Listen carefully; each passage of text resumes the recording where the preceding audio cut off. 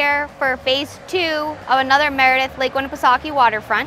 I'm here with Project Manager Hunter Secord with Stevens Landscaping Professionals, and he's going to update us from when we were here last in the fall.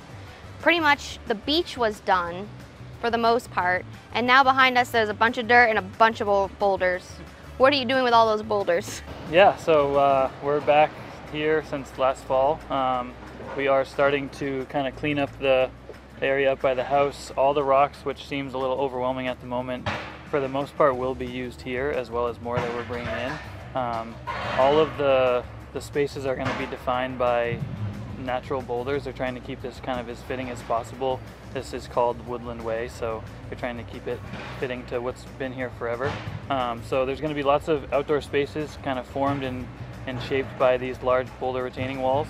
And then we'll be into kind of shaping out the patio areas and the kitchen. So now behind us where the machines are working, is there going to be a deck, or that's out to patio? So there's going to be a set of what we call like wedding cake steps that come off the house down to a patio. From there you're going to be able to choose a direction of either a patio on this side for like a boulder propane fire boulder, or you can go the other direction for an outdoor kitchen. There's going to be high top bar seating, a refrigerator, a grill, and then another cool feature which I'm going to wait until next time to show you because we've never done this before. It's nothing crazy, but it is kind of unique for an outdoor kitchen and something cool that we're excited to share. So awesome. Wait till next. So next time, surprise outdoor kitchen element. Yep. Very cool. Now, right now, what are the next steps in order to prep for the patios and things like that? Well, we always start with the design process. Design is great. It gives the customers a chance to really see kind of how it's going to all play out.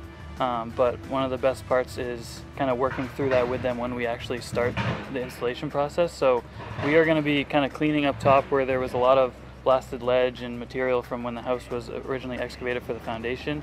Right now the goal is to kind of clean all of that, get the boulder retaining walls in place, and meet with the customers as a group and really paint out where things are going to be going so they can start to see it before we really start executing. It's not really going to change, but it'll give them a sense of where things are going to be, what heights the patios are going to be at, and how it'll all kind of flow together because, you know, like I said, paper's great, but to actually start to see it on site.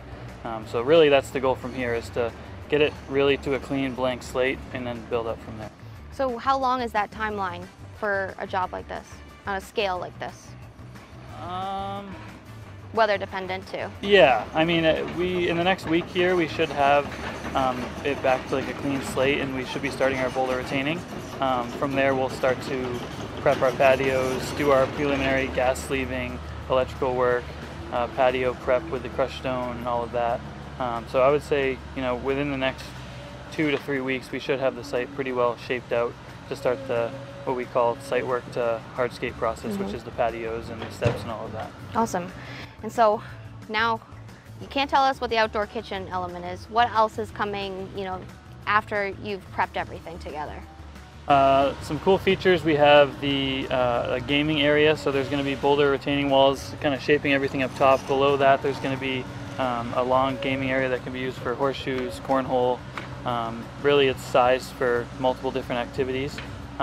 Below that there'll be another kind of wood burning fire pit that is away from the house, so there's setbacks for propane, which are a little less strict per se than wood burning fire pits. So once we get our safe distance away from the house, we'll be doing a nice natural wood burning fire pit. The front is really just a quick splash of lawn and then some front walkways and some plantings as well. So awesome. Yeah. Well, super excited to see it.